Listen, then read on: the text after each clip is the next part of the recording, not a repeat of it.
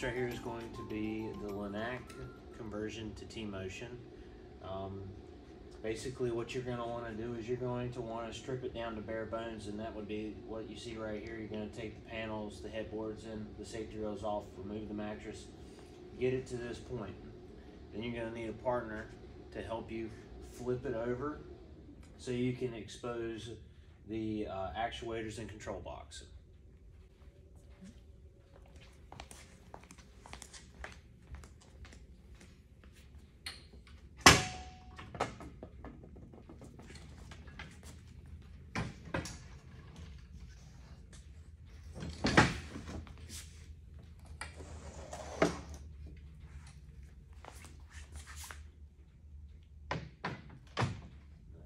She looks, folks.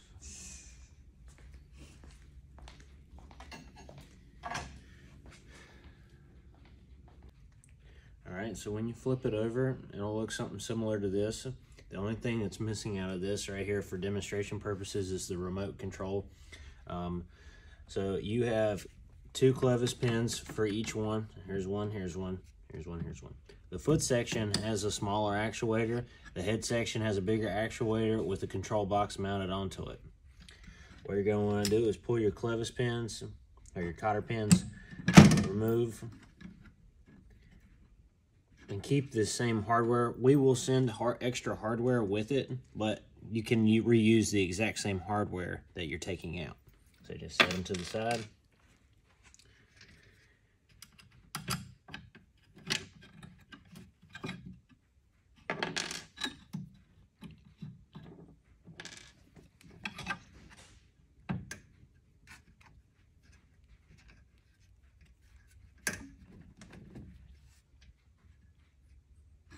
Sometimes it's not as easy to get those things out, so you can take another clevis pin and pop it in there just like that, and then lift up if you have trouble getting it out.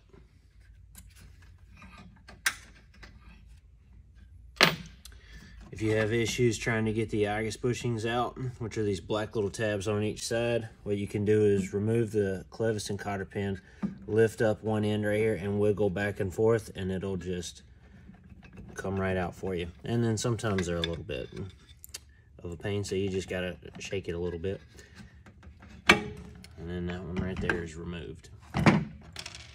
You'll do the exact same process over here to this.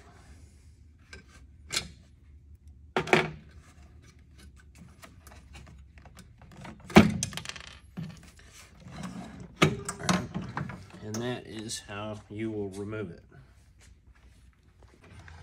Alright, so when you get these parts from us, the head actuator will already have the control box mounted to it. So when you get it, it'll look just like this, and the power cord will already be installed. Alright, now it's very important to be paying attention to which way this is going. The head section with the control, so the head actuator with the control box is going to move this head section. So this right here is an anchor point where this piece right here will go down in and it will not move. This one will move and it will extend out, and that is what will raise your head. If you try to do it like this, where you're pushing this way, it will break the frame. So this is very important. All right. So when doing this, it will come to you just like this. You'll need to remove this sleeve, and what you can do is you can take one of the cotter pins that you have removed, and there is a little mechanism right here, and you can use a flathead screwdriver, but all you gotta do is just pop that in there and it'll come right on out. Set that to the side. Now this right here is pretty self-explanatory. It has head, foot, high-low, high-low. Now, for this right here is just for demonstration purposes. The ones that what you will be sent will just have head and foot and then a remote. So you'll take it. This one will already be installed. And while you have it exposed and out, you want to go on and take your foot section which is your smaller one. That's how you'll be able to tell which one is the foot. Plus it doesn't have the control box mounted onto it. You'll go on and put that in there as well.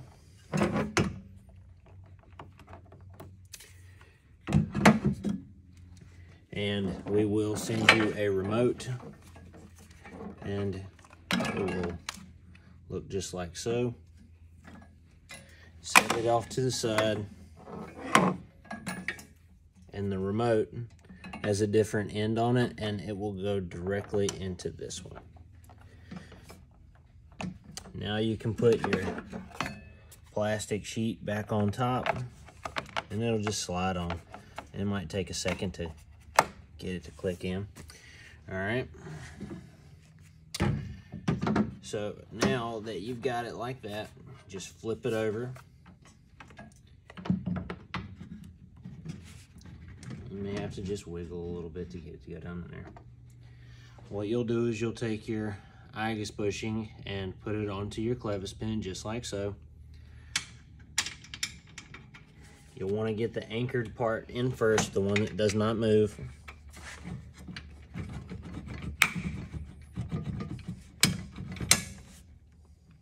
Then you'll take another Igus bushing onto this side. You'll place it on and put your cotter pin on. Repeat the process for this end.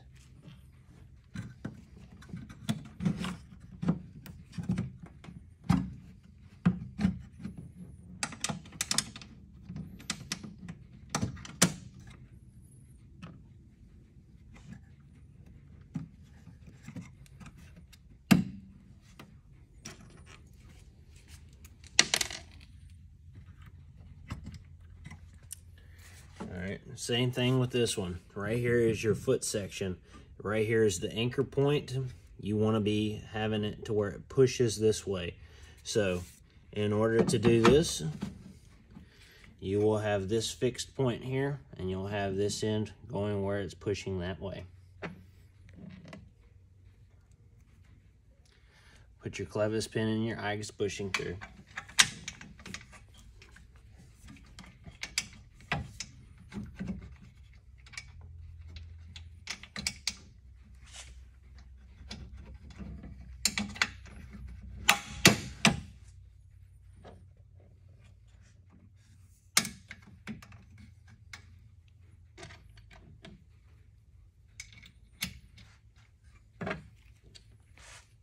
Repeat the process.